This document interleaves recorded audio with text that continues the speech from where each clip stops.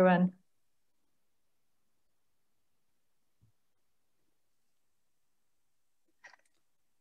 Thank you for taking the time to join us.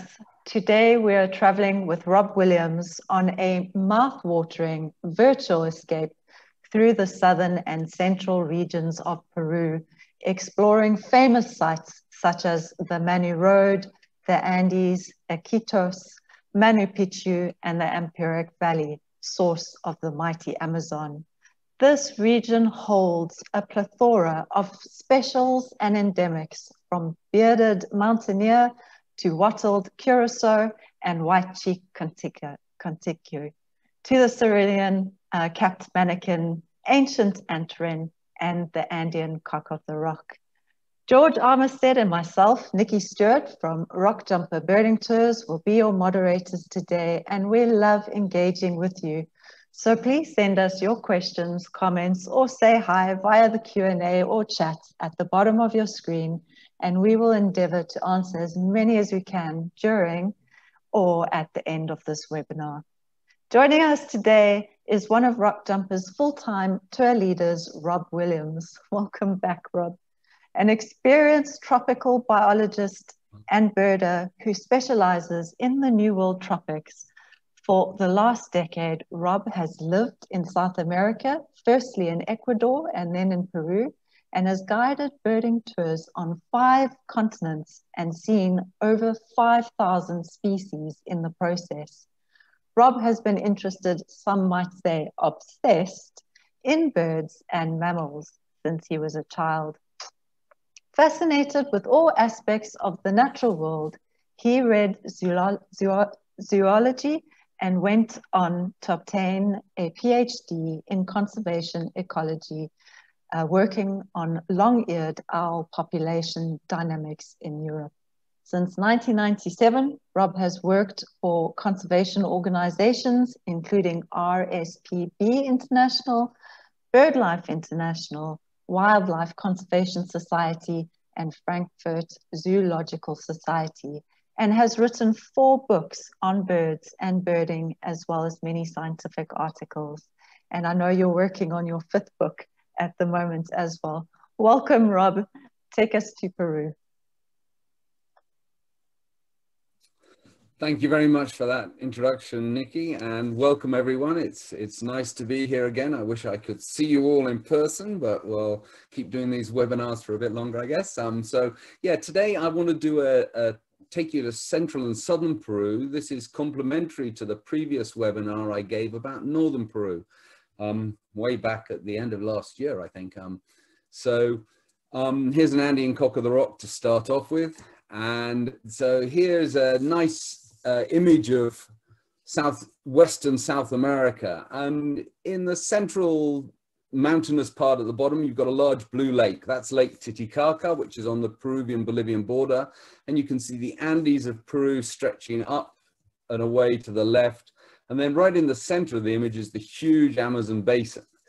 And today we're going to be looking at areas in the sort of flattest area of the western Amazon basin, the central Andes of Peru, and the southern Andes dropping down into the Amazon basin, just above where Lake Titicaca is, really. So Peru is, as I've said before, and I will say many times again, is one of the best, if not the best, birding country in the world. It's in the top 3 for species with Brazil and Colombia. It's got 128 endemics, 126 near endemics.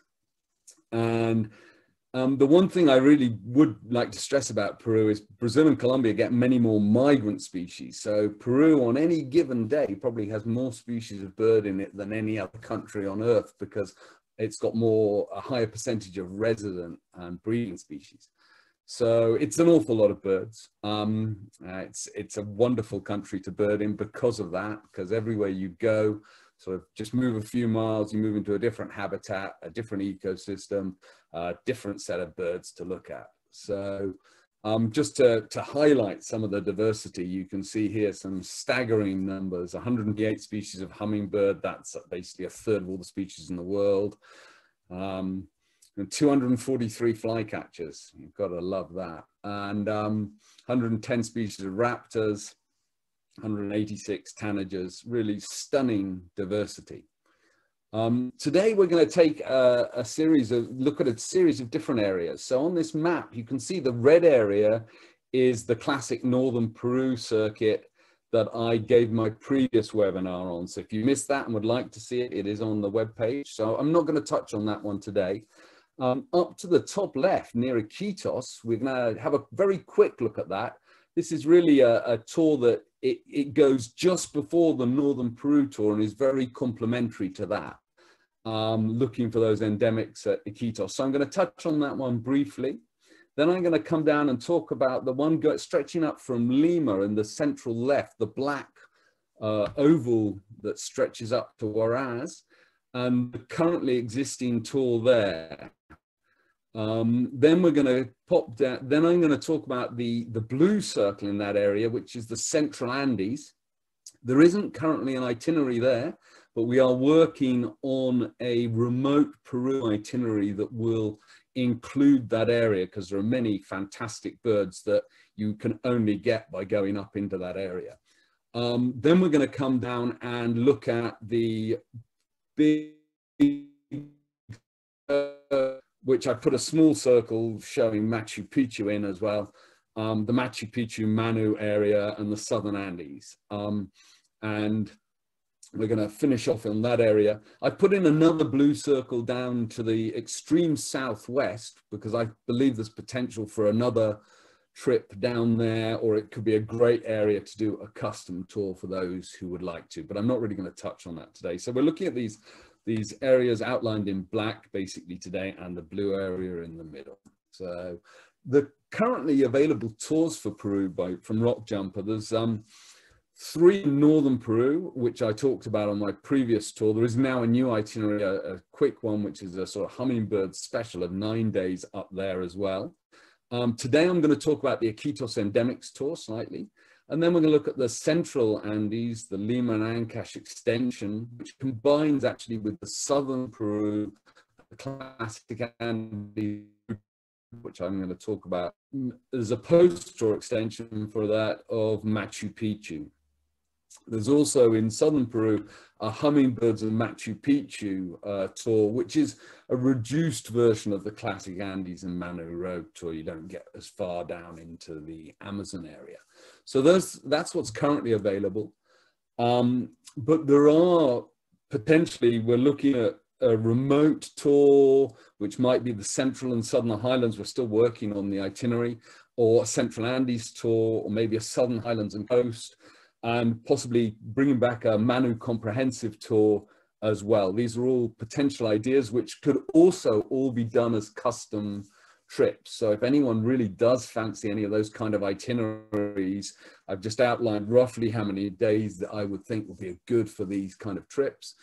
Do get in touch with the office and they'll be able to help work something out for you. And you could also do custom trips for a few of the really special endemics that aren't covered on any of these tours, like white-masked antbird, the 3 endemics from the Cerros de Sierra remote mountain range in the Amazon, or the yellow-browed toucanet purple-back sunbeam area, etc. So the office can sort you out with anything you want, really, and there will be a bigger offer in the future for Peru. So here we go. Let's start off in the Iquitos area. And here's a satellite image showing the 3 main places this tour goes to. It's a 10-day trip. And it's really designed around getting the specialities. But the great thing about Iquitos is the river that's running through the middle of the image is the Amazon. And so you've got forest to the north of the Amazon and forest to the south of the Amazon. And you will see we go up to explore Napo Lodge on the Napo River, which is north of the Amazon, and we go down to Mayuna Lodge, south of the Amazon. And so the Amazon is a biogeographical divide for many bird species. So it gets us the replacement species, because we can get both sets, basically, the north of the Amazon birds and the south of the Amazon birds. And just outside of Iquitos, just 25 kilometers south of the city, is the Alpahuayo Mishana Reserve, which is a very special area of ancient weathered white sands sticking up through other geology. So you've got these kind of patches of white sand, which has got almost all the nutrients being washed out. So you get a very unique vegetation type on. Some of you who may have been to Mitu in Colombia have seen that kind of place as well, and that kind of habitat with some shared birds. But this place has a bunch of species that were described there. So the 4 birds in bold, the Iquitos, gnatcatcher, the Mishana tarannulate, alpawayo antbird, and ancient antwren, were all discovered new to science at this place by a guy called Pepe Alvarez about, I guess, getting on for 20 years ago now.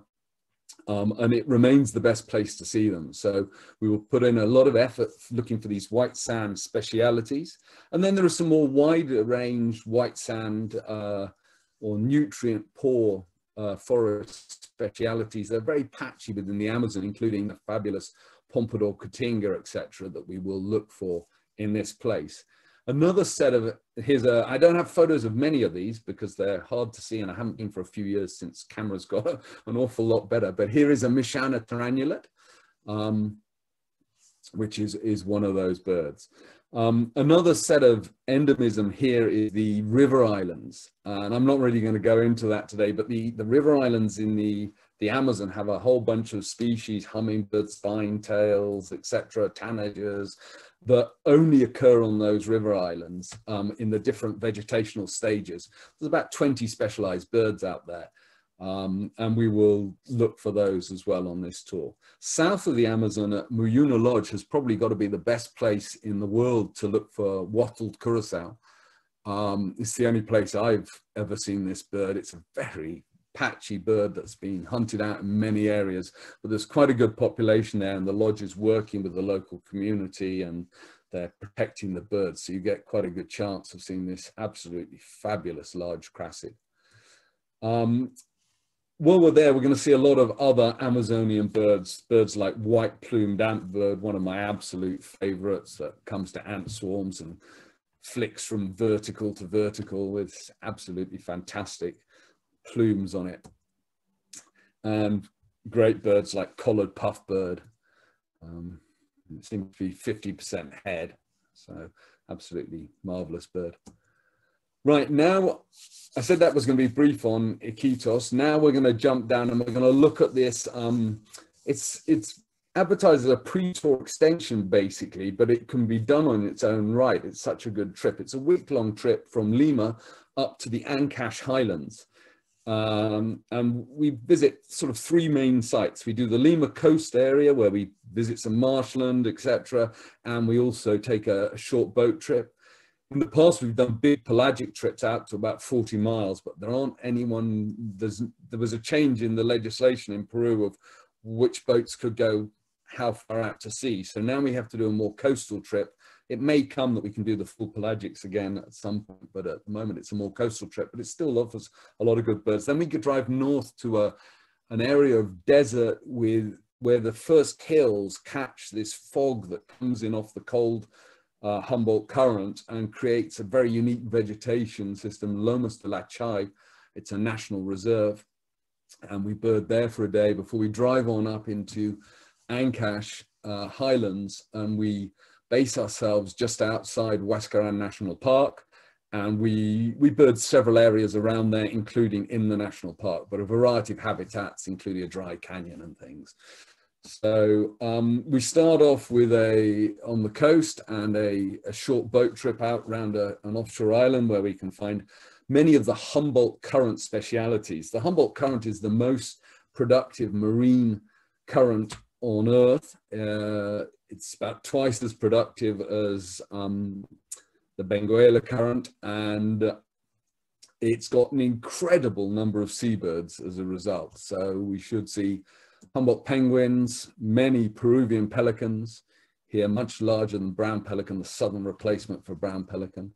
The rare Peruvian diving petrel, even though we can't get that far offshore, we still usually manage to find one or two of these on the trips. The fantastic red-legged cormorant.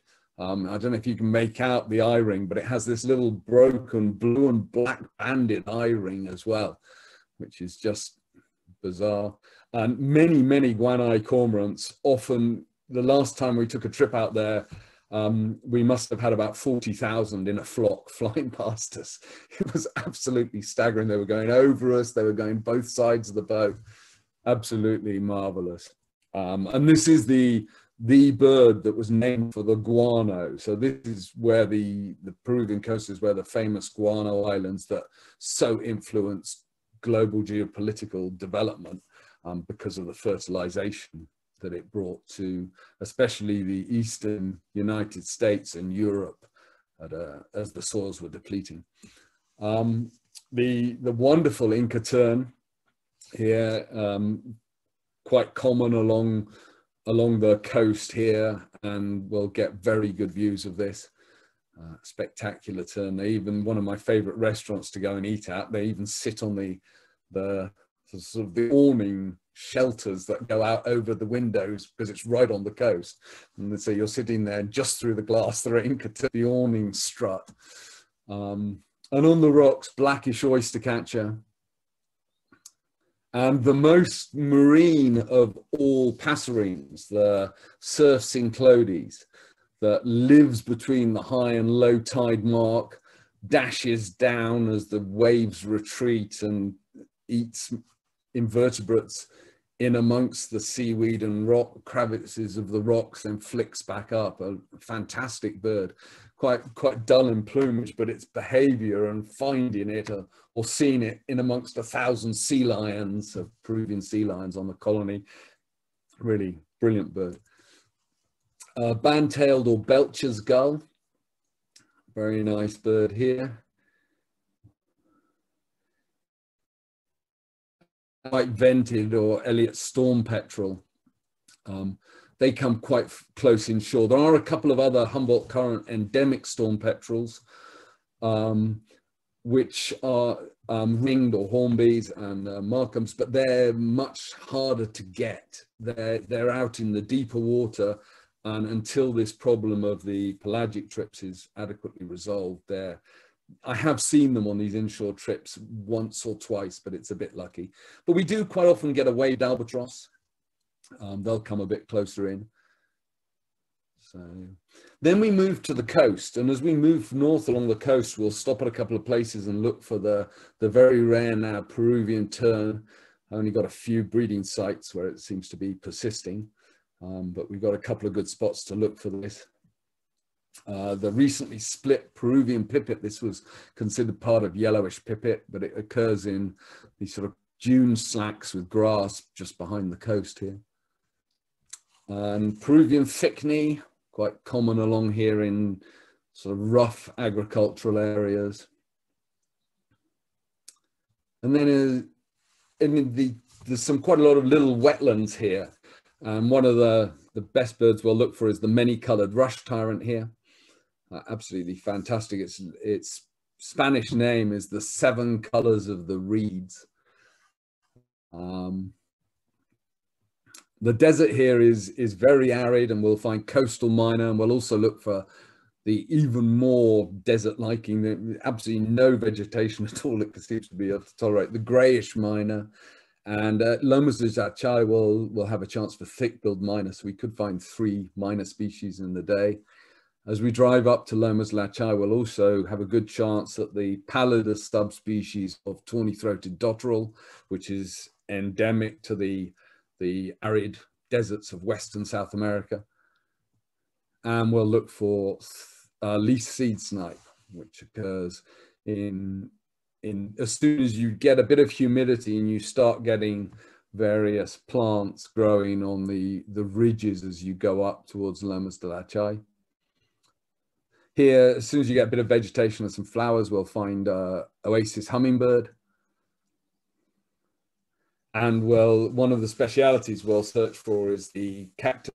To find these cactus clumps, and it clambers around in those. A really delightful bird, often heard before we see it. Lovely, lovely bird to find. Then we carry on moving up towards the Ancash Highlands, and we'll stop at a lake beside the road as we go up in altitude, where we'll find birds like Andean goose, the wonderful giant coot. It's 64 centimeters in length, absolutely massive feet, It makes a normal coot look pathetic, really. Marvelous. And Andean ibis, split from black-faced ibis now. Very different throat structure, very different call, different ecology, much shorter necked, shorter legged. We'll arrive at our nice hotel in the just in the shadow of the highest mountain of Peru, Huascarán, and we'll then the next day to work our way up in altitude, because we've gone up quite a lot. We'll stay low. We'll visit a nearby area of arid hillsides where we'll look for things like rufous-backed Inca finch, one of the 5 species of Inca finch in the genus Inca spisa, which is endemic to Peru. Then we may well find many-striped canastero. This is the Taxonowski subspecies. Those of you who may have seen it in further north in Ecuador or something will have seen it. It has a little orange throat. It lacks this big white throat patch. It's a really very different looking and sounds slightly different. Possible future split, I think. Then as we move up into the national park, once we've got used to the altitude, we'll look for tit-like dacnus. This is the largest and brightest of the subspecies. This is Peter's eye, which really is spectacular. This is always a fabulous bird to see, but this one with the slightly heavier cerulean streaking on it that you get here is the best looking of the bunch, in my opinion. We'll also find the recently split, or relatively recently split, Ancash tapaculo will be a target. Those of you who may have been with me in Colombia or even in Peru will know I'm a bit obsessed with tapaculos, especially this genus Citalopus with, I think it's currently 44 species, 17 of which can be found in Peru now. So this will be one of the ones we'll look for. It's got a very small range just around the Cordillera Blanca in central Peru. We get to the Yanganuco lakes in Huascarán National Park. These are absolutely beautiful lakes. It's amazing colored water, and the tit-like dacnus and the tapaculo will be living in the trees and the rock fields around these lakes. One of the main target birds for us here, and one of the hardest birds to see, is the white-cheeked cotinga. This was only named to science in the 1950s from the Bosque de Zarate, which gives it its generic name, by Maria Kepke, and it's quite a hard bird to find. It's silent, or generally silent. It's quite inconspicuous. The only good thing it does is when the sun hits the polylepis forest patches in the morning, it tends to pop up and sit on the top as the sun first hits them, presumably to warm up, because it's probably been well below zero up here at night. And so we get up there as the sun reaches over into these deep glacial valleys and hits these patches of forest along the flanks. We search for this bird sitting up here, and it's the place I first managed to find it, and it's the most reliable spot I've found for it. This is the kind of place where we're going to be in. This is looking down. We may not come up this high if we find the cotinga below us, but there is another polylepis forest patch over the pass behind where I'm taking the photo from. That's the second highest mountain in Peru, Huandoy. In front of us there, about 5,700 meters altitude. There's the lakes down below at just over 4,000 meters altitude. So I think this is as high as any rock jumper tour goes anywhere in the world at the moment. But we take our time to work our way up here. The bus has oxygen in it. And last time everyone was okay. Yeah, we could certainly feel it as we walked about. You know, you don't want to run anywhere. When I did the recce for this trip, we actually had a flat tire right at the pass, and my friend Will and I had to change the tire, and using that little jack that's in my hand, it was very hard work jacking up a Toyota Land Cruiser with an inadequate jack at 4,710 meters, but it was, you know, it was doable. So that was the Ancash Highlands. Now I'm going to talk about the Central Andes. And this is a tour we don't currently offer, but there are plans afoot to change that. And I've put on here just a few of the key sites. So you can see it's the Lima Coast, Lachai, and the Ancash Highlands again. The Santa Eulalia Valley just to the east of Lima, going up into the Andes, Lake Junin, and then on the east slope of the Andes, the Satipo Road, and then further up above the city of Huánuco, the Bosque de Unchog area. So there are many other sites that will fit in around these, but those are some of the main sites I'm going to be mentioning now that I thought I'd better talk about. So one of the ideas for this tour is to basically do what I've just described and work our way up into the Ancash Highlands and then back, because the Santa Eulalia Valley that takes you up to a similar altitude is a much quicker way up into the Andes, but it's harder on the acclimatization perhaps. So, but at the top of the Santa Eulalia Valley is some bogs, high altitude bogs that have a couple of very special species. Diademe sandpiper plover, or diademe plover as it's now generally called. Absolutely fantastic, tiny little wader, brightly colored. It's amazing. You know, you look at it and think that can't be inconspicuous, but it gets in amongst the little peat cuts and the grasses and the cushion plants that can have those sort of reddish tones to them at times. It can be amazingly difficult to find this bird up there. But we usually manage it with patience. Another marvelous bird up here, and a very rare bird, white-bellied Cinclodes. It's got a very restricted distribution in central Peru. It's enormous. It lives in these high-altitude bogs, many of the most accessible, unfortunately, being mined for peat for the gardens of Lima, which means that it's destroying the sort of accessible habitat. But there are a couple American bird conservancies currently working to, with a local partner in Peru, to try and protect some of these habitats. They go around in small family groups, quite unlike any other Cinclodes, a spectacular bird. Then as we come over into the high Andes, we'll go past many rivers on which we'll see torrent ducks, here a female. I just absolutely love the plumage of the female. This was a photo taken on my recce trip in the top of the Satipo Road, just within a few meters of us. I can't remember, it's like a 200mm lens or something I was using. It was stunningly tame and approachable.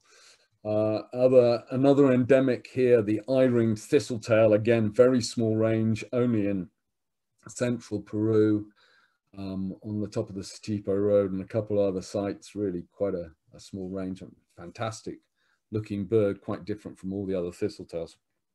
That big white eye-ring, very impressive. Fire-throated metal tail in the same kind of area.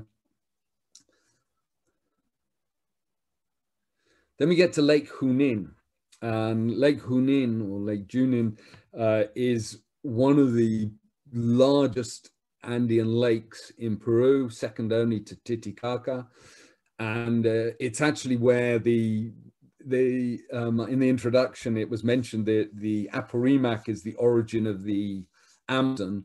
There's a new study that now claims that the origin of the Amazon is a little tributary just very close to Lake Junin, that flows into the lake and then out and does a couple of big bends, and it actually makes it a few kilometers longer. So there's a dispute, but it's amazing. You feel like you're absolutely on top of the world. It gets quite windy in the afternoons up here, so you have to get up early in the morning and be right on the lake shore. And it's cold, but absolutely breathtakingly beautiful. And it's got a couple of very special birds. One is the Junin rail, which sometimes is being considered a subspecies of black rail. Having seen 3 subspecies of black rail, I think this definitely deserves to be considered separate. And we try and look for it in the daytime, and you can usually get a glimpse, but it's pretty fast. An easier way, though quite cold, is to go out after dinner and try and look for it at night. And they're a lot more approachable at night. And you can get some pretty amazing views like this. Here's that's a photo of it with my friend taking a photo on his phone. And so you can get some staggering views. We watched it for about 30 seconds, 45 seconds, then left it in peace. But absolutely amazing encounter for those kind of rails like black rail. If I don't know how many of you looked for or failed to see or seen black rail, but it's not easy. So actually there's a different subspecies on the coast of Peru, and we've got a chance, I guess, of 2 taxa from the black rail complex in one tour. As you go out onto the lake in the dawn light, there are Andean gulls flying about. But this is the real target we're going out on a boat trip for. Get out early while the water's very calm to look for the Junin grebe that stays out in the very shallow lake. So it stays out a couple of kilometers from shore where the water's a bit deeper. Quite a structural difference. Look at the head shape and the size of the bill, because you've also got silvery grebe here, which here's a comparison with the silvery to the right, much smaller bill. The Junin grebe is only on Lake Junin. It's basically flightless, and it comes to the edge to nest, but in areas where there's dense reed masses going out hundreds of meters. So it's virtually impossible to see this bird from the shore. Many people claim to have done so. I'm somewhat skeptical of how well you can actually identify them from the shore, because it's amazing when you go out on the boat, it's like, no. Oh, now we've got to the Junin grebes when you're a few kilometers out. So, but that's a very good endemic. Quite threatened because if there was a single mining pollution incident, because there are mines in the surrounding area on some of the streams that go in, it could wipe out the entire population. So up here we should also see Chilean flamingos. And then in the scrub around the lake, we'll look for things like black-breasted hill star, which is a Peruvian endemic. Then we move up to the Bosque de Unchog area. This is an area that was found by Louisiana State University expedition in the 70s. And they described a whole bunch of new species of bird to science from this area, including the absolutely spectacular golden-backed mountain tanager. The photo really doesn't do it justice. I didn't really capture the bright blue head. They're very fast moving, covering large distances in this high altitude. It's open grassland with forest patches, and they're flying between them and things. Up here, quite common is the pardusco, a very unusual little brown tanager-related bird. The only one in its genus. The spectacular rufous-browed hemispingus here, a semi-terrestrial hemispingus, large-headed. Very good bird indeed. And so there are several other birds in that area, including Bayventinga, etc., that we will also look for. Right, now I'm going to take you down to the southern Andes. And these are the main sites we're going to talk about here. So the classic Southern Andes and Manu road tour starts in the town of Cusco, which is just in the middle of the bottom of the image, just to the left of Huacapai Lake. Sorry, I should have labeled that. You can actually see a little flattish area, which is the city of Cusco. So we start there and we head across to the Apurimac Valley, which is between the Ampai Highlands and Soray Pampa. And we bird both sides of that because, again, this valley is a biogeographical divide. And so we bird the Ampai Highlands for things like Ampai tapaculo and the spinetail. And we bird the Soray Pampa area for Vilcabamba tapaculo, a different brush finch, etc. So we bird various areas around here, also good areas for things like Andean condor. Then we go over towards Machu Picchu area, birding Abramalaga, a highish pass with some polylepis forest where the birds like rural cinclodes. And then we head back to Huacapai Lake and then go down the Upper Manu Road to the Alto Madre de Dios. And you can see how that transect to the right goes from very arid high Andes down through the cloud forest to the Amazon lowlands. And that's what I'm going to concentrate on now. So here's a picture of Machu Picchu. This is offered as an extension to this tour. It does form a core part of the Machu Picchu and Hummingbirds tour. One of the new seven wonders of the world, an absolutely spectacular Inca citadel that was lost for centuries and only rediscovered just over a century ago by, well, Hiram Bingham. I mean, the local people knew it was there. He was the first sort of explorer to put it on the map. And a fabulous place to visit, just reopened again after being closed for nearly a year. Though they did let one Japanese tourist who stayed for, I think, 5 months, because it closed, I think, the day before he was meant to go, and he just waited in Peru for it to open. So they did do a special opening for him because they felt sorry for him. But it is now open to the public again, and tourism is beginning to go in Peru. One of the things we'll do is go to a viewpoint on the edge of the Apurimac Valley where you get some stunning views of Andean condors. Here's a young female flying past. This is actually a different viewpoint. I don't have a good photo of the viewpoint there, but it's very similar experience. In the high forests here, we'll find birds like stripe-headed antpitta. Sorry, that's missing its name. Giant hummingbird, quite common in these arid canyons. And we'll look for birds like the newly described southern subspecies of Kepke's screech owl, which I suspect will be split as Apurimac screech owl. There's also a pygmy owl down here. In the Apurimac Valley, there's a number of special birds to look for. Many Andean swifts flying around over us as we explore these high Andean areas. And then we head off, and this is what I really want to focus on, is the Manu area, because Machu Picchu is very well sort of documented. On the way to Manu, we'll pass pre-Incan ruins of Ninamarca. So everywhere you go in Peru, there's always archaeological nearby, and you're just constantly seeing interesting things. So I'll stop and have a quicker look at these tombs that are about 1,300 years old. And we're heading for Manu National Park. And here you can see on the map the right of the bottom of Manu National Park, that red road with all the yellow logos for different things. That is the famous Manu Road. And it takes you down in height from the high Andes into the Amazon lowlands. And it's got to be one of the best birding roads on Earth. Manu National, this is a view actually from the upper part of the Alto Madre de Dios River back up.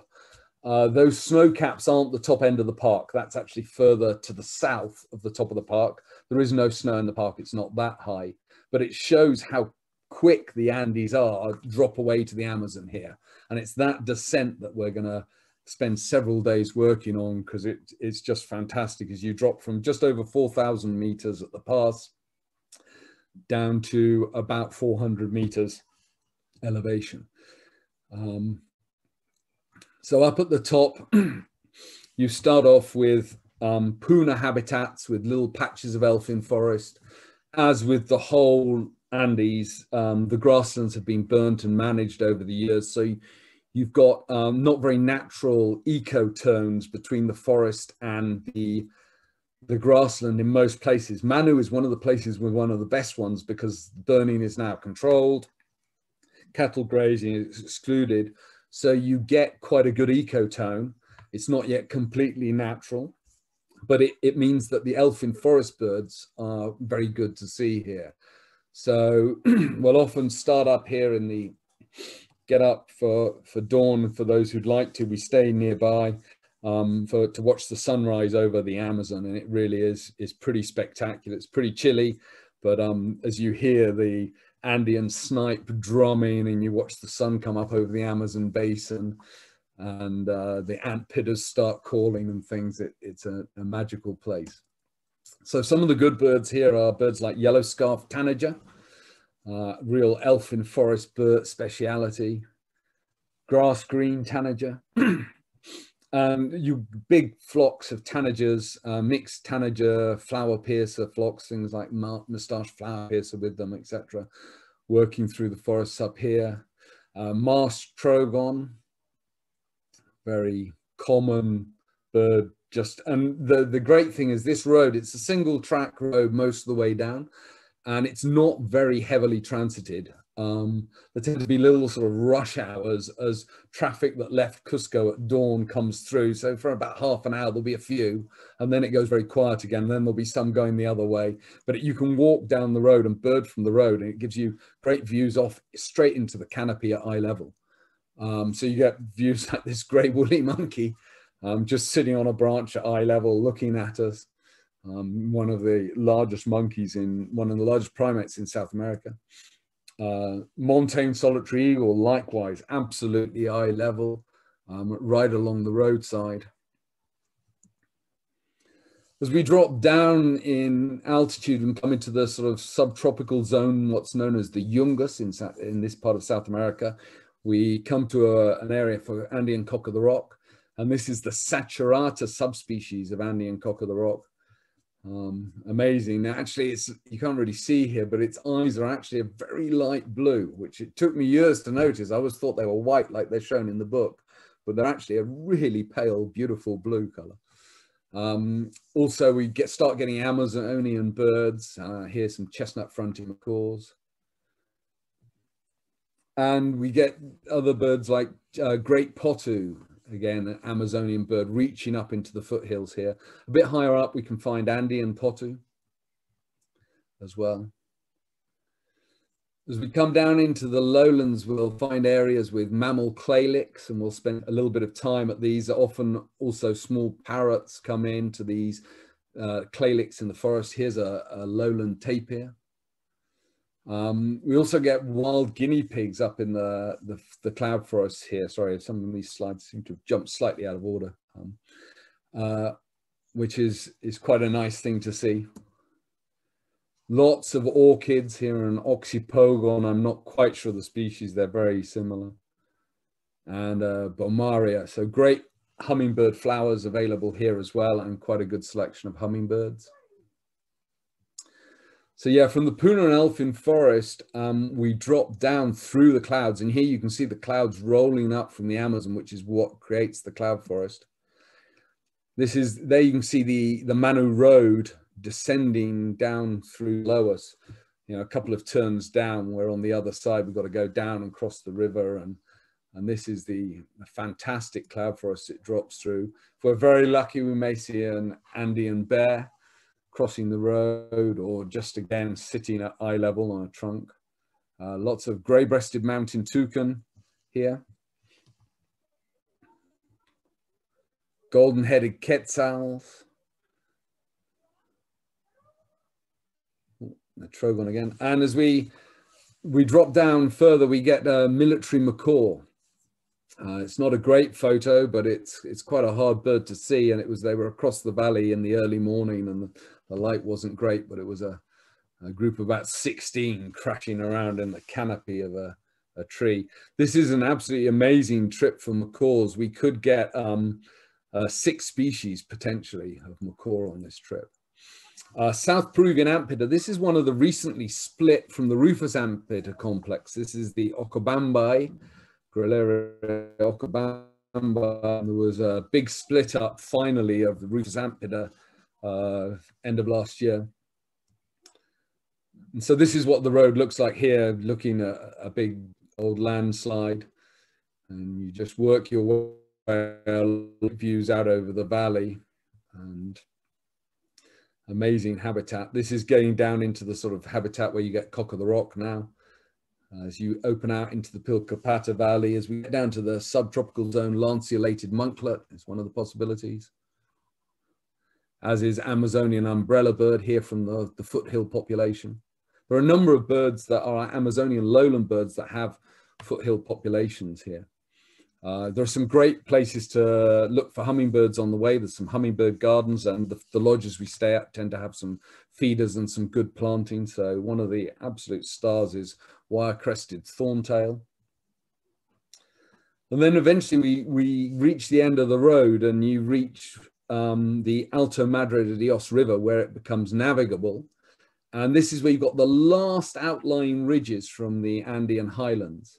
And these outlying ridges have some special birds themselves, things like Kepke's hermit, which is quite regular in the grounds or in the trail system near one of the lodges we stay at.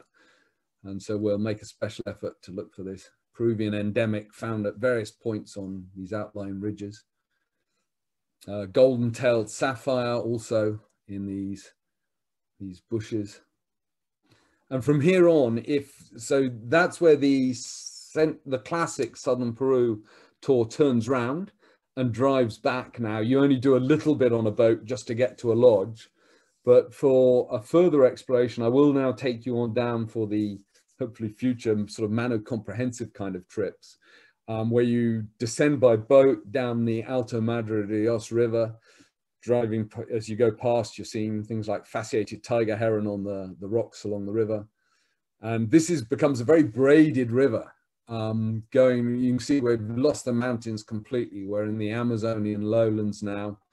And you work your way down through these channels between these little islands and get down to very comfortable lodges down here in the rainforest.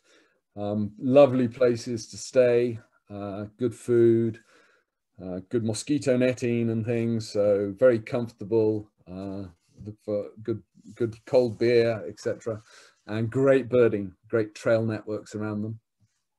And then we turn up into the Manu River itself, and you can see this is a completely different looking river from the Alto Madre de Dios that I just showed. The Alto Madre de Dios was coming out of the Andes, was quite fast, would flood quite a lot. This is a lowland river that's been born mostly in the Amazon lowlands, although it is still a whitewater river here, because it's got quite a high sediment load because some of the stream tributaries are quite high up. But it creates this slow moving river with lovely big beaches in Manu National Park. That's the Manu River, where the Pinken River comes into it just opposite. If any of you've ever seen the film Fitzcarraldo, which is about a robber baron who managed to get a boat across the Isthmus of Fitzcarraldo into the Manu River and then tapped, it's a true story, he was in a unique position to exploit the entire rubber production of the Madre de Dios basin because of that. The massacre scene where his people massacre a whole bunch of Mashco Piro Indians happened right there. I mean, historically, it did happen right at that point where those rivers meet. But now it's an absolute wilderness. Large numbers of black caiman. This was a species that was hunted virtually out in most of the Amazon for its skin, but is coming back very well, and there's good numbers. This can be the second biggest crocodilian in the world now.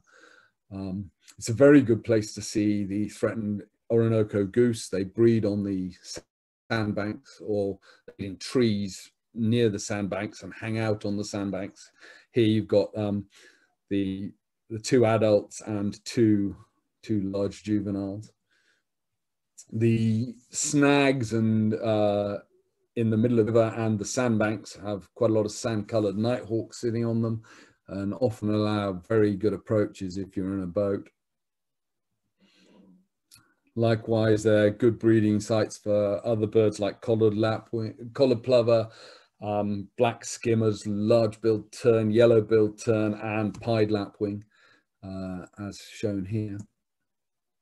The river is very good for seeing wildlife. Often you'll find something swimming across, a lowland tapir, a giant anteater. I've seen all sorts of things, white-lipped peccaries, jaguar. It's out after the Pantanal in Brazil. This is now probably the best place on earth to see jaguar. I reckon if you go in the months of July till sort of October, you've probably got a 60–70% chance of seeing jaguar on a regular trip. And if you particularly wanted to on a custom trip, you could put in a bit more traveling on the river to increase those chances. Black-faced black spider monkey, again, seen from the boat as you travel along the river in a fruiting tree. And one of the things the Manu has is it has these amazing oxbow lakes. So here you can see the main river, and then off to the right is a large oxbow lake that's been cut off from the river now for quite a long time. And because the sediment has dropped out of these and they've become quite clear water, and they often have drainage streams coming from the forest in bringing in a lot of nutrients, and they're shallow, their average depth probably 2 meters, with deepest points about 6 meters, and a lot of it under 50 centimeters usually. These are probably the most productive ecosystem on Earth in terms of biomass, because they're amazing solar radiation in, it's based on plankton, amazing numbers of fish, and there's a few lakes you can visit, and you travel around on catamarans like this, which you paddle silently through the lake, and you see a lot of great birds. Reeds on the water side, you get lesser kiskadees, 5 species of kingfisher here, horned screamers, absolutely fantastic, often in the vegetated marshier areas of the lakes, wattled jacanas, sunbittens, and this is the lowland subspecies of sunbitten. It is actually possible on this to see both subspecies of sunbitten, because there's a foothill subspecies of sunbitten that you can see on the Manu Road. Sungrebe, I'm sorry, I've misspelt that, sungrab, but sungrebe, black-capped Donocobius, Peru's jacamar, quite a localized endemic, or near endemic, it's also in Brazil, but endemic to this sort of the Alta Peru's arc, which is an area of southern Peru and adjacent Brazil. And 11 species of heron here, including the absolutely fabulous Agami heron. Got to be the best looking heron in the world. The smallest heron in the world, the zigzag heron, quite difficult as usual, mostly nocturnal, but there's a couple of spots to look for it. Capped heron is quite common. Also lots of hoatzin here in the vegetation around these oxbow lakes. As well as the birds, there are some fantastic mammals. My absolute all-time favorite mammal, the giant otter, grows up to nearly 2 meters in length, lives in big social groups of up to 16.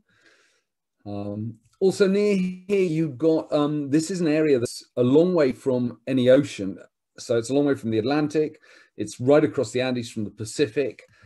And so it's got very low salt contents, because most areas in the world get oceanic spray, basically drifts inland and falls as salt, which means fruits and things have a salt content. Here, because it's so far from any ocean, the salt content is very, very low in fruits and things. And parrots and macaws come to clay licks. People often thought they used to do this to counteract their diet of eating too much fruit, like eating an antacid, but it's now been shown it's entirely for salt. And so they dig out, here you can see where they've dug out a particular seam. That will be the highest salt concentration will be in that seam. So there's some very ancient soils here that where rivers cut through them, they expose these seams with higher salt concentrations from when there was ocean nearer. And the parrots come for these. These are red and green macaws. Here's a red and green macaw flying past a whole bunch of blue-headed parrots. But you can see 10 species in a morning at some of these clay licks, and we try and take in one of those. Some other great mammals here, emperor tamarin, named after Emperor Wilhelm because of his moustache. very localized, endemic, and there's an emperor tamarinita. It's quite a good area for harpy eagles. Sometimes there's a nest that's known about, and sometimes you just find one walking through the forest. So that's my quick summary of central and southern Peru. I hope that's about the right time. So thank you all very much for your attention, and I hope to see you in Peru soon. Brilliant. Thank you so much, Rob. And you might just want to start your video again, because I switched your video off just for a little bit while we were getting the sound coming through for everybody. Oh, fantastic. That was amazing and so beautiful to see. Thank you so much, Rob. Really, really appreciate everything and the great adventure that you've taken us on. A quick note before we go into Q&A. Yeah. It says I can't start my video because you've turned it off. Oh, let me see if I can quickly put you back on. Sorry.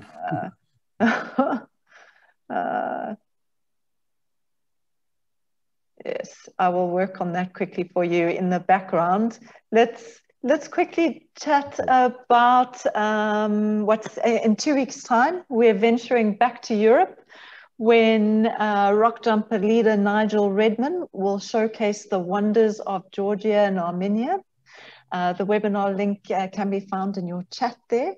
Also, join Team Rock Jumper for Global Big Day on May the 8th and support BirdLife International's efforts to protect migratory birds. Register in the name of Team Rock Jumper with your name, and the link is also there for you. Then on the 8th of May, eBird your sightings.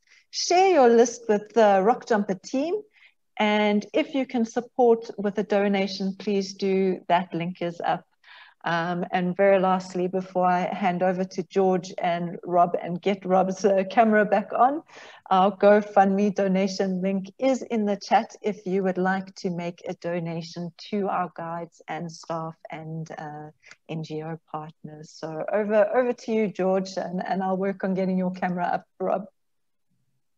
Excellent. Thanks so much, Nikki, and thank you, Rob. I have still never been to Peru aside from the airport there in Lima, and you certainly gave us all a lot to think about. You did mention altitude at a number of these places, and you and I had talked about it a little bit before. What advice might you have for folks in terms of preparing for the altitude at some of these higher elevation places might you have? Okay, well, all the trips are designed very carefully to work our way up in altitude. So we don't go straight in to a really high altitude place. We start off and build our way up to let people acclimatize. Generally speaking, there are some places you get to, especially in central Peru. The central Peru trip, when it comes, will be a tough trip. It is high, the higher, but so we get out acclimatized. It doesn't mean you can run around up there. You still find you've got to go slow and things. But we work around that. The vehicles all have oxygen in, just in case. The main thing is to stay hydrated. When I've led a lot of trips, I used to guide people trekking the Inca Trail, etc. And I found everyone who thought they had altitude actually was dehydrated. It was almost always people getting dehydrated. And because every time you breathe out, because the partial pressures are different, water is pouring out of your mouth with every breath. And people don't realize how much they've got to drink. And so normally if someone gets a headache and it says, I think I've got altitude sickness, if they drink a liter of water, they'll start feeling better almost instantly. We do have to watch altitude in some of these places. There are medications you can take, Diamox, etc. I've never taken any of that. I think that if we do it right and take our time, then it really shouldn't be an issue for anyone. Obviously, if you are particularly worried or you've got a special medical condition, it's good to get medical advice on this. But certainly southern Peru, you know, Cusco, yes, Cusco is high, but we land at the airport, get in the bus and drive down in elevation. And the first hotel for the first 2 nights down near Lima Tambo is just under 2,000 meters elevation. And then we go up in the day to do a bit of birding, a bit above it, and drop back down. And then we go up and go a bit higher the next day and drop back down. Then we go over to Ollantaytambo, where we're sleepy at 2,000 and a bit. I can't remember what exactly. And then we go up again. So we work on this by going up and down and keeping an eye out. And George is watching a peregrine. And so you know, I've never really had big problems. I mean, certainly when I did the recce in central Peru with my friends, we'd all just come from sea level. I wasn't, I'd been away from Peru for a bit. They'd just flown in. And we did it really quick because we were just doing a recce. The third day, we could certainly feel it. When we were up looking for diademe, sandpiper plover, and white-bellied cinclodes, it was just like, go slow, drinking lots of water, and taking time. But on the tour, the way we're planning it, it would take us 10 days till we got to that altitude, not 2.5. And so, you know, when you're up there, you've got to go slow, but it shouldn't be a problem. Gotcha. So yeah, and I think that is something folks often worry about is, you know, high elevation is high elevation, but it's not like we're racing around up there. So yeah, it's good to know. Otherwise, apart from the high elevation stuff, maybe you could give folks a little bit of a rundown on the tours we offer in terms of pace. Obviously, some are more high-paced, more rigorous, while as others are a little more relaxed. Maybe you could break those down for folks a little bit. Okay, yeah. Well, the 2 new Hummingbird tours are the more relaxed version of the classic tour. The classic Southern Andes tour is not a very hard tour at all. There is walking. The longest walk is probably to the Andean Condor viewpoint, which is a couple of kilometers. It's a little bit down to begin with, so that means a little bit up on the way back, but it's mostly a sort of contour path going round the mountain. And we have plenty of time to do it in. But a lot of the places are really, it's roadside birding. And so we'll bird our way down, but the vehicle's following us. So if anyone does feel it, they can sit in the vehicle for a bit and wait till they see us all getting excited and then jump out and come and see us, etc. But all the roadside birding we do, we also make sure we walk downhill rather than walk uphill. So it's quite a gentle paced tour, that one. The Hummingbirds tour is and Machu Picchu is a slightly easier version of that. Nice, cool. Well, that's great. And Allison Huff was asking if the Amazonia Lodge is still in operation. Yeah. Hi, Alison. Yes, the Amazonia Lodge is in operation. I'm not sure if it's opened yet because all these lodges have been closed, obviously, but it has been bought out. It's not run by the same family that ran it before. It's run by another company in Cusco. But yes, it is operational.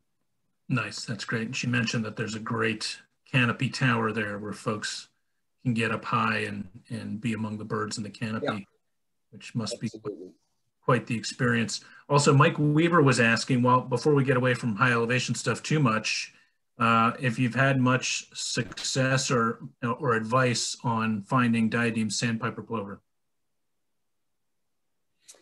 Well, yeah, I mean, I've seen it quite a few times. I've got a site, the classic site is at Ticlio, which is at the sort of top of the Santa Eulalia Valley above Lima. And I found it there. It's, you know, wherever you look for it, you've got to put a bit of time in because it is quite inconspicuous at times. I actually have a site just south of Cusco, a couple of hours south of Cusco. If someone wanted a you know, a custom itinerary, we could put it in on a southern Peru trip as well. That is a reliable site, and there's a fairly reliable site for it near Arequipa as well. So yeah, there's several sites to see it. I mean, Ticlio at the top of the Santa Eulalia Valley is the absolutely, or Marcapomacocha Ticlio, that bog complex is the classic site. Nice, nice. Well, yeah, one of the questions I wanted to ask you, Rob, is sort of twofold. Your most wanted place to visit in Peru that you haven't been to yet, and most wanted bird for your Peru list, or just most wanted bird in Peru that you've not encountered yet. Okay, well, there's two. Yeah, it's the Cerros de Sierra. The Cerros de Sierra is this ridge parallel with the Andes. It's a line ridge, but it's separated from the Andes, south of the city of Pucallpa. And it's got an endemic curassow, an endemic barbet, and an endemic tanager. And I've never been there yet. I was meant to go last year, but I didn't. And I really want to go. It's a tough trip. It's you go down by boat, and then you go into a little village up a side river, and then you're going to have to do a bit of hiking and probably camping and things. But I really want to go and look for those three endemics. There's another one, which is the white-masked antbird, which is actually in northern Peru. And that's seeable now, and I've just not been yet. But I really want to go and see the white-masked antbird. And so I guess those are my four main target birds in Peru. Cool. And you mentioned some cool animals that can be seen, really amazing stuff. One of the things I was surprised was you mentioned, I think it was the Madre Dios, where you can see good numbers of black caiman. What are people's odds of seeing black caiman, and how many might folks see in a single day? If we get the Manu comprehensive tour going again, then black caiman is basically guaranteed.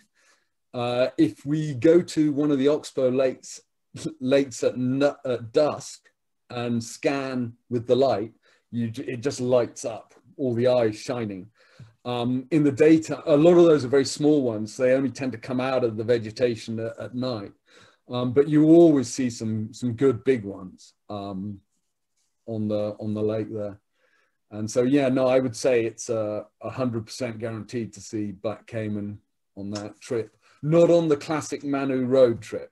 You don't get low enough in elevation.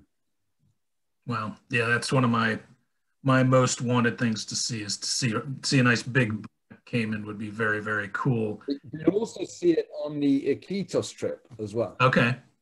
Yeah, it can be seen there. Nice. I have to say that my reasons for wanting to go to Peru also are probably a little different than most folks. I have 3 gull species left in the world that I need, and gray gull and belchers among them. That'll probably make Adam Riley pretty disgusted that my main reasons for wanting to go to Peru are a couple seagulls, but still some birds. If you've been to Lima Airport, you were within 200 meters of them, probably. Yeah, that and all these storm petrels, these crazy storm petrels, and seeing hornbeat storm petrels really high on my list as well. Well, hopefully there will be proper pelagics again available soon. Basically, the Peruvian government changed the legislation of the equipment, the sort of redundancies in safety equipment that boats have to operate miles offshore for tourists. And so it means a sort of 25,000 pound investment from the boat companies that they think is unnecessary. It's like triple redundancy on radios and stuff. And they're like, we're not going to do that. It's not worth it for 3 pelagic trips a year, because they do these inshore trips every day for the sea lions. Most people go to see the sea lions and stuff, and they'll do the birding trip, no problem. But that's the problem we've got. So some red tape, but hopefully someone will set up eventually. Yeah, that would be really well, it's just a question of someone saying, okay, I'll invest the money, but at the moment the demand for pelagics is not big enough to justify the investment. I see. Yeah. Well, that's a little bit of a drag, but yeah, hopefully it'll get sorted out soon. Wanted to touch on the cuisine a little bit, and one of the mammals you mentioned was the cuy, the guinea pig, right?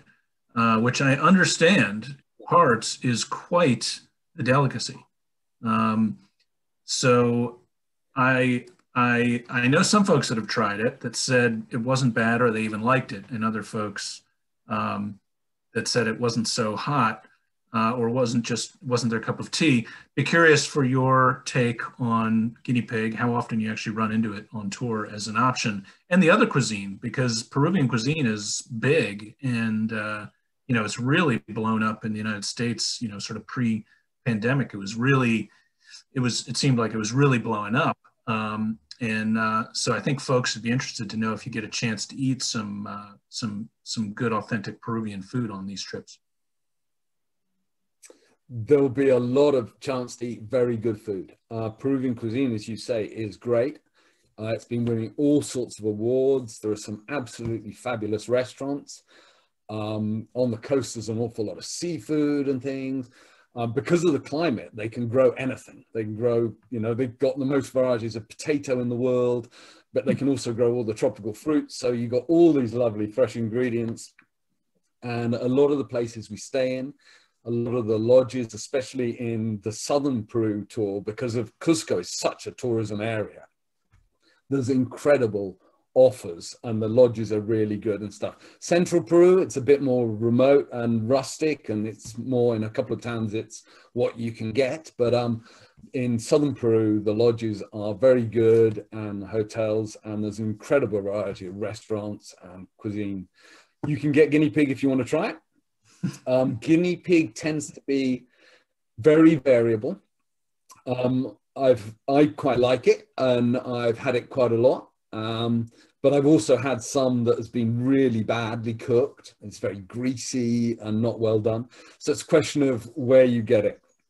If people want to try it, there's a couple of restaurants that we tend to eat out one of the nights in Cusco, in a couple of restaurants that will offer a quarter of a guinea pig. So you don't feel that you can have it as a starter. So you don't think, oh my God, this is my dinner, I've got to eat it. If you don't like it, really, you can have like a leg to try. Not such a big commitment. It's a very good sustainable source of protein for the local people, because they live in the of the houses, and they feed them on the food waste. You know, the potato peelings, the middle of the corn cobs, all that just gets thrown down, and a bit of grass and stuff, and they eat that. So it takes up no land use and is a really good source of protein for the local people. That's interesting. I hadn't thought about that aspect of it, but yeah, well, that sounds cool and interesting. We had another question. It seems like we often get about trips in the neotropics, was about venomous snakes. I imagine it's quite rare to run into those, but I'm sure some areas are better than others. Maybe you could detail that a little bit for folks. Yeah, I mean, almost all the areas we go into, apart from the high Andes, have venomous snakes. There's coral snakes, there's fer-de-lances, there's bushmaster. They're all pretty rare. You tend not to see them. I usually reckon maybe one venomous snake a trip that we'll actually see. You tend to see more sort of boa constrictors, Amazon tree boas, things like that, that are non-venomous than you do venomous snakes. You know, they are there. I advise people walking forest trails, wellies are great. You know, wear rubber boots, Wellington boots, because it stops ticks, it stops horse flies, anything biting your ankles, etc., including most venomous snakes. So they're there, but I've never had an issue with any client. I've been struck myself once, but I've spent 20-something years living and working in the tropics, and it was a dry bite. So Nice. Yeah, that's your experience in Peru is tremendous. My experience in Central South America is all outside of that country, but is similar to yours. We're quite it's exciting usually if we get to run into any snake at all, and so but it's quite a rare thing. Some nice comments too coming in here. Mary Tate says, "Absolutely first class, Rob. Thanks for the brilliant presentation." And Mary Smith says, "Really whets my appetite to get back to Peru. Thanks." And there's another question folks had. There was one couple that were asking, what is the best trip for two pretty spry 77-year-olds who'd like to bird the Manu and the Highlands? Any suggestions for them? Well, I think the classic Southern Peru is the best one. If you want the real lowlands of Manu, then you need to wait till the sort of comprehensive Manu comes back on, which I'm hoping we can get sooner rather than later. You know, I think that's a great trip, which goes down into the Manu River. The classic Southern Andes goes down to, you're getting most of the Amazonian bird species. Your chances of, you're not going to see a giant otter, you're not going to see a jaguar unless you're very lucky, etc. So you're not getting down to that real lowland. You're not going to see an agami heron on that trip, but you'll see an awful lot of good tanagers, hummingbirds, a whole bunch of ant birds, things like that. Cool. Well, I think with that, I don't have much more to add. I think we've run through most of the questions. Maybe some of the others we may get to later, but I'd like to turn it back to Nikki. Thanks again, Rob, and I'll turn it over to you, Nikki. Oh, thank you. Thanks, everyone. And if we didn't answer your question, please email us on info@rockjumper.com and we'll get to answering that for you. So from all of us from the Rock Jumper team, thanks very much and enjoy the rest of your day. Cheers.